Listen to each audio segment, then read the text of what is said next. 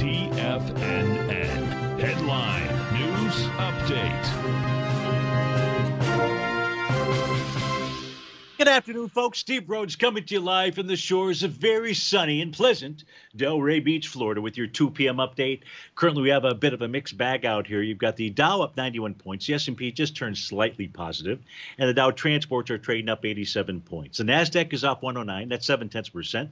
Russell's down 20. That's 1%. The semi's off 1 3/10%, or 45 points. You've got gold trading out at 1936.60. That's up $14. Silver has turned just slightly positive, up 7 cents. She's traded at 25.26. Light sweet crude back 92 cents. 109.68 is the print there in the 30-year Treasury. Trade out at 156.20. That is 4 ticks to the upside. So let's go take a look at our indice charts. I don't think we've done this for a few days out here. So let's get to those and see what kind of signal information they are providing you and I. And we begin by taking a look at the Dow Jones in the upper left-hand panel. What we can see here is a nice TD9 count bottom. We see a nice Rhodes Momentum Indicator bottom. And right now, price is above its red oscillator and change line. This could be day number 2 above that level. That level, by the way, is 33,325. I take that back. That level is 33,774.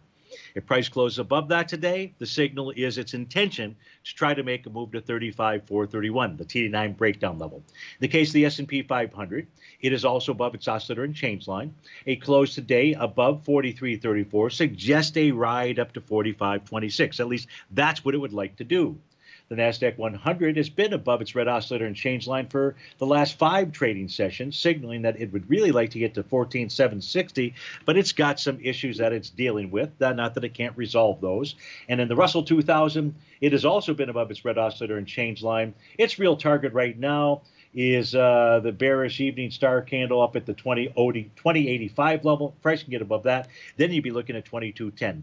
Now the stocks, which are pulling back the strongest today, or at least as we speak right now, they're back a 1.25%. It's been nothing more than a test, and right now rejection of that oscillator and change line, and therefore price here wants to continue higher.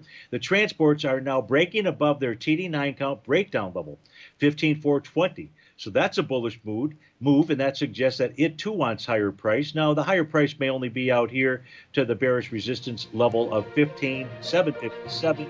But that's what's going on. We take a look at the indices. Folks, stay tuned. You've got your favorite polar bear, David White. He's up next. Tom O'Brien, he'll take us on home from 3 to 4, and I'll be back with you tomorrow at 1 o'clock sharp. Have a terrific Thursday. Be safe out there. Look forward to seeing you again soon.